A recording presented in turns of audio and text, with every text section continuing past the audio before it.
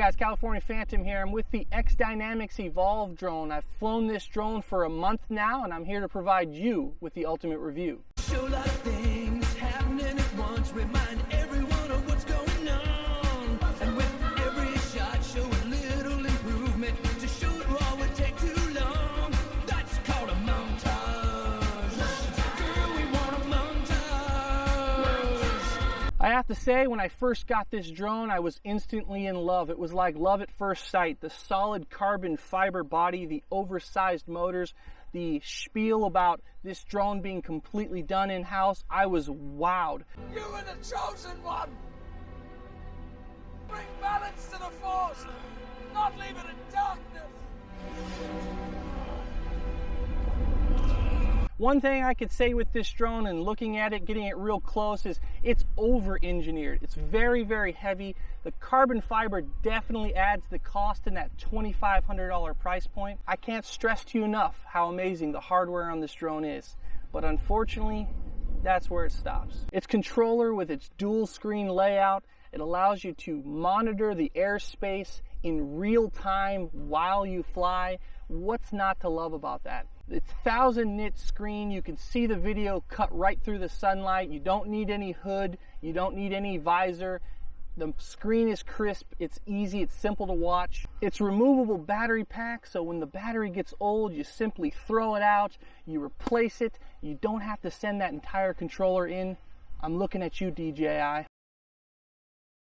First things first, the Evolve claims to be able to fly a distance of approximately 1 mile, but in real-world tests, I couldn't get it more than 700 or 800 yards. The Xdynamics Evolve drone simply goes from a perfect video feed to darkness. Then you have the LiDAR system in it. It's something we see in autonomous vehicles. It's very accurate. I think it's a lot more accurate than your typical vision position sensors, but unfortunately, it has a little bit of a problem. Where are you going? I just got to know you. Even with the LiDAR system, as accurate as this 3D sensing technology is, it's still not working with the Evolve. So I'm sure a lot of these things can be addressed with firmware releases and software updates, but the fact of the matter is the Evolve is not ready for prime time. At a price point of $2,499 that only includes one battery, I think our money can be best spent elsewhere. Something that I didn't want to have to admit, I wanted to love the drone. I absolutely think it's one of the most attractive drones to come to market to date, but unfortunately, and this goes out to the Xdynamics team, there's a lot left to be worked on.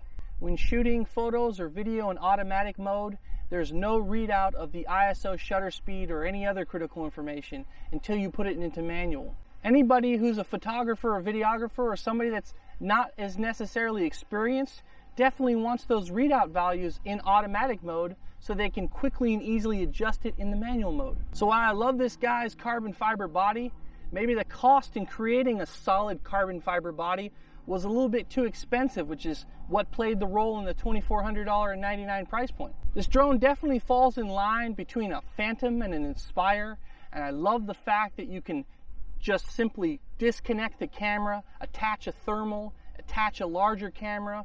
This camera can grow with you. This drone can grow with you. It's modular. So you're not investing $2,500 in just this drone. You're investing $2,500 in the future of this drone. But having said that, I think the Xdynamics crew has to address the main thing, and that is the range on this thing, and that is the software on this thing.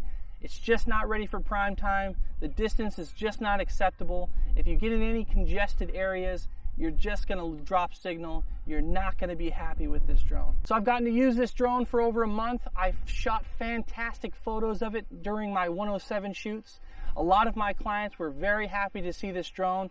The 107 professional look definitely plays a part with this drone, as it looks a lot more professional than showing up with a Mavic 2. But unfortunately at this point, the Mavic 2 just produces better video, better picture, and it doesn't have all the problems that this drone currently has. So this goes out to the Xdynamics crew. I love your drone. I love the potential.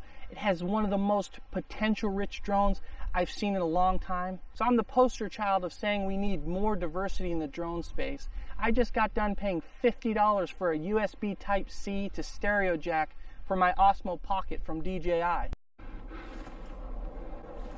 Wait a minute. Disappointed! something that can be found on Amazon for $3, $5.